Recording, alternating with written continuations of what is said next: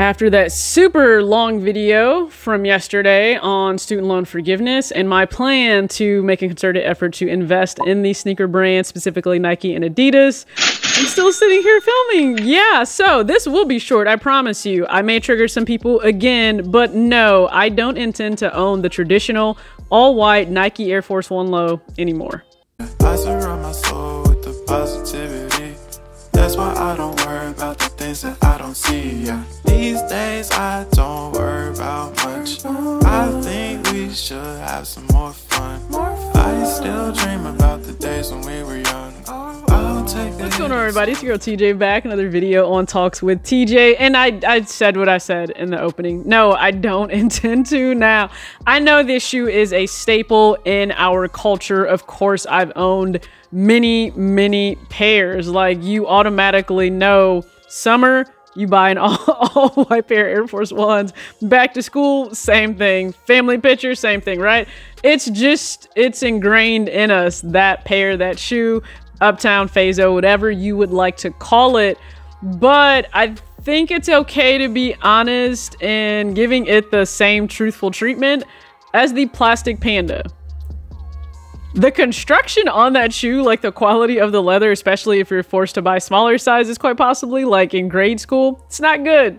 It's quite questionable. It's not great. So instead of that, because I owned a pair of the all-white Forces, I owned a pair. I actually got them on discount while still working at Kids Foot Locker.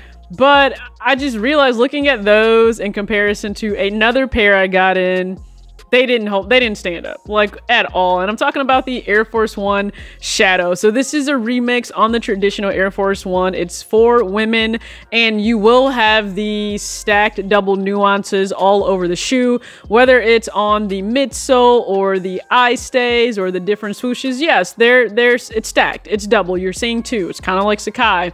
But when I paid attention to the quality of material used on that versus what we get just with the everyday release they throw out there, no, I just gotta love myself more. Just gotta respect the money I'm spending a little bit more. So if I intend to add any additional pairs, which I'm sure I will over time, I think it's better, or at least a better use of my money, and maybe yours, to just ID a pair on Nike's website, because you can select premium leather or purchase the craft pairs when they come out. Like, when those are posted and it's like the Nike Air Force One craft, that leather is just, it's far better.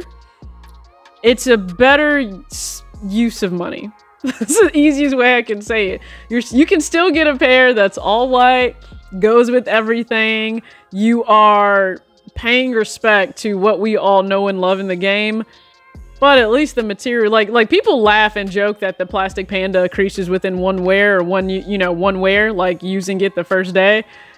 And Air Force One is not that different these days. Like, it's really not. I know people that will literally not wear them past like the third wear. They have just like pairs and pairs of Air Force One sitting there. They don't wear them past like the third wear. They just donate them to somebody else at that point, which I'm all for the donating. I love that aspect of their, behavior. But at least for me, I just can't see myself doing that, knowing that I have the option to ID a pair on Nike. Yeah, it'll cost you a little bit more, but things of value and that last longer, they usually will cost you a little bit more. So I actually have a double up of the Air Force One Shadow. Shout out to being able to work on Outfit Grid and Nike on a project. So I have a pair from that, and it's just stowed away. And then I have a current pair that I wear. And again, I love these so much more than just the traditional one at this point. It really is the case now. You can get a women's pair, you can get women's sizing, you can get men's sizing, you can get grade school sizing in the all white Air Force One low. I totally get that. But have you seen a craft pair in hand? Have you seen the premium leather ID'd pair in hand? Okay, listen, Nike by You is the way to go. Same way Nike by You is the better choice if you want a Nike Dunk Low, like at this time. If you are granted access to that, which I think I may have been, but I didn't even care at that point, you can actually just go ahead, and when you look at the pair side by side, and other people have done videos on this on this platform, if you look at those shoes side by side, what Nike gives you for just the GR of a Plastic Panda versus what you get if you decide to do a Nike by You for a Nike Dunk Low in black and white, it's far better. it's a far better option. All I'm saying, explore your options, all right? So that's all I got. I promise this will be kept short. I appreciate you guys for tuning in. Be sure to check out all the videos from this weekend. As always, act your age, not your shoe size. Peace.